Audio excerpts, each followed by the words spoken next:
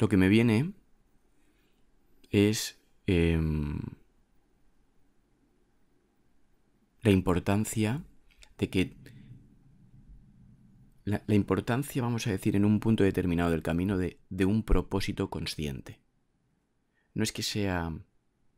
Vale, voy a ir profundizando poco a poco aquí, ¿no? Es maravilloso cuando la mente empieza a darse cuenta de que hay un propósito unificado, ascendente, que te eleva, te expande, te ilimita y te unifica con todo, ¿vale? En este camino ascendente de unificación, que el curso llama la expiación, vas viviendo cada vez un mayor alineamiento contigo, con tu ser, y por tanto vas sintiéndote cada vez más aliviada, vas sintiéndote cada vez más en paz, más abundante, más libre, más amada, más bendecida, más unida, más despreocupada.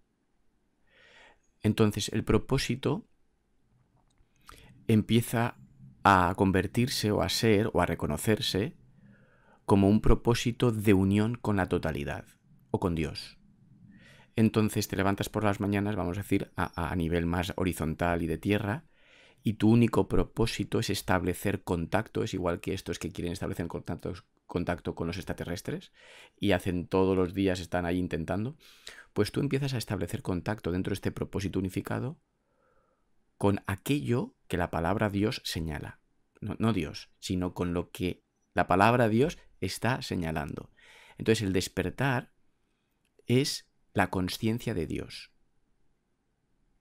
Vale, Dios es una palabra, como tú decías, un conceptito, que en realidad es una palabra que está señalando algo. Y tú has de destapar el velo que cubre eso en tu conciencia. Es decir, he de establecer contacto. Entonces, ese es el propósito, ese es el sentido, eso es la dicha, y eso es lo que hace que tu día tenga sentido. O esté desparramado en un montón de cosas. Es decir, hay dos formas de vivir, o en comunión con la fuente, con Dios, con la totalidad, con la vida, llámalo como quieras, o tú sola como un cuerpo intentando hacer prácticas espirituales o lo que sea para salvarte la vida. Entonces, son dos formas de vivir completamente diferentes. ¿Vale? Entonces, yo te escucho y escucho y me escucho y te veo y nos veo y veo y me doy cuenta que el único propósito es el reconocimiento de Dios. El único propósito. No hay otro. Es decir, es dedicar la vida a establecer contacto hasta que reconozcas en ese contacto directo la unidad con ello. Y sepas que eres ello dentro de ello, viviéndose. Entonces, ya no miras una planta igual, ya no miras un día igual, ya no miras un suceso igual, porque tu propósito de por vida, dedicada plenamente, primero a establecer este contacto y segundo a vivirte en comunión con ello que eres tú, y es ello, y eres tú, y es ello, y es todo, y es la parte en el todo, todo para uno, uno para todos. Entras en una danza con el todo. Entonces es muy importante tener esto en el camino. Tú te vas dando cuenta, en este camino, a medida que vas transitándolo, en tu camino de consciencia, te vas dando cuenta de que esto es lo que realmente has estado buscando toda la vida. Algo que buscabas en la respiración, que buscabas en una pareja, que buscabas en no sé qué, pero en realidad estás buscando a Dios. Esto no ocurre al principio, no suele ocurrir. Lo primero que hacemos es, estamos buscando un estado a través del mundo. Hasta que empezamos a darnos cuenta que lo que deseo es Dios. Que lo que deseo es eso que la palabra Dios señala. ¿Qué es? No lo tengo claro todavía, pero quiero eso. ¿Vale? Entonces, la expansión de la consciencia es la vuelta del Hijo al Padre. Vale, y esto es muy específico, parece muy abstracto, pero no es nada abstracto. Es muy científico. De hecho, yo cuanto más lo vivo, más veo lo científico que es. En un nivel de la mente. Científico me refiero, un científico lo que desea y dedica su vida a algo concreto. Imagínate un científico de campo que desea ver, yo qué sé, cómo funciona el pájaro carpintero en determinado lugar del planeta y quiere ver cómo lo hace, dónde viene, cómo hace nido, y qué come y cómo se relaciona con otros pájaros. Está totalmente enfocado en eso. Entonces lo que hace es lo observa. Bien, pues esa cualidad científica de compromiso hacia algo, ¿vale? Llega un momento en que tú empiezas a tener ese tipo de compromiso hacia Dios. Y es un descubrimiento, como un científico que descubre más y más cosas sobre eso. Pues no es que descubrir es quitar la cubierta, descubro. Está cubierto en la consciencia un velo y lo descubro, me descubro, descubro. El juego divino es que Dios se descubre a sí mismo. Es un juego divino donde Dios se extiende a sí mismo para mirarse a sí mismo y se va descubriendo, pero como Dios es infinito e ilimitado, el descubrimiento y la sorpresa es infinita e ilimitada. Siempre eres más. Y dado que no hay separación, descubres que tú y Él sois una unidad. Esto es teoría, pero ahora viene la vivencia, que es el descubrimiento vivencial, ¿no? Entonces es como un maravillarte constante y continuo.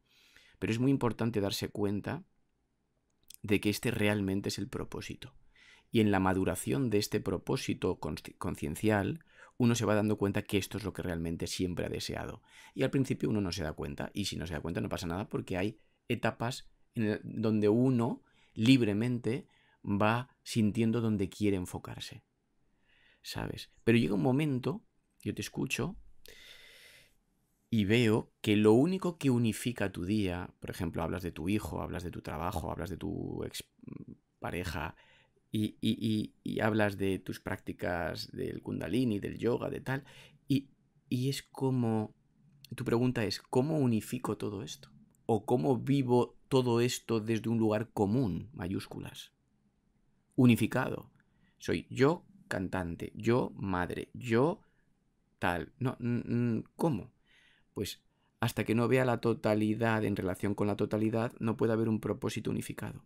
Tú lo que deseas es entrar en comunión con esta mente mayúsculas en la que vives y moras, que es Dios. Entonces, estamos en el punto de reconozco a Dios. ¿Vale? Reconozco a Dios.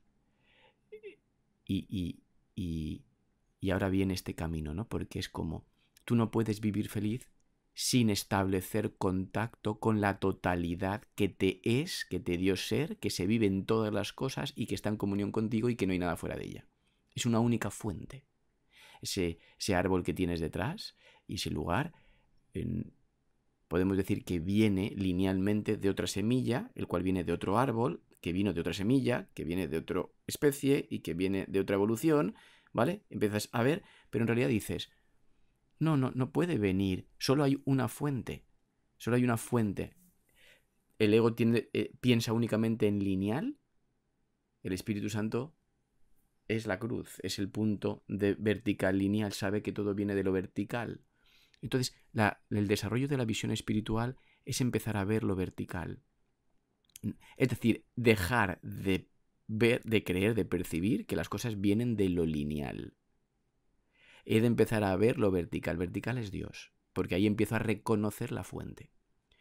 Entonces, tú no puedes vivirte despreocupada, feliz, en dicha, si no estableces contacto directo y estás entrelazada y en comunión perfecta con esta totalidad o poder. Llámalo poder, llámalo sabiduría, llámalo amor, llámalo Dios. Entonces, ¿por qué? Porque la totalidad de tu futuro emana de esta fuente. La totalidad de tu experiencia emana de esta fuente. Y la totalidad de ti emana de esta fuente. Es decir, no hay otra cosa que esta fuente. La separación es la creencia de que tú eres un cuerpo separado de todo lo demás, a cargo de ti misma, tratando de salvarse, para vivirse despreocupada a tu manera. No puedes vivir despreocupada si no estás unida a una fuente. ¿Qué te da? Porque estarás preocupada por mañana. Mañana ¿cómo va a venir mi dinero? ¿Y mi hijo cómo va a vivir? Tienes preocupaciones mundanas. ¿Y quién las resuelve? El ego dice, yo las resuelvo. O el Espíritu Santo dice, ya están resueltas por amor. Son dos sistemas de pensamiento completamente distintos. Completamente distintos. Entonces, tu entrega tu compromiso, dependiendo de cada uno donde esté. Yo puedo querer montar una multinacional, yo quiero querer ser un repostero increíble o quiero dedicar mi vida a reconocer a Dios. Y de ahí viene todo lo demás. Nada se excluye, pero ha de ser un propósito unificado. ¿Por qué? Porque tú deseas despreocupación, tú deseas felicidad. Y solo te puede dar felicidad tu unión con la totalidad.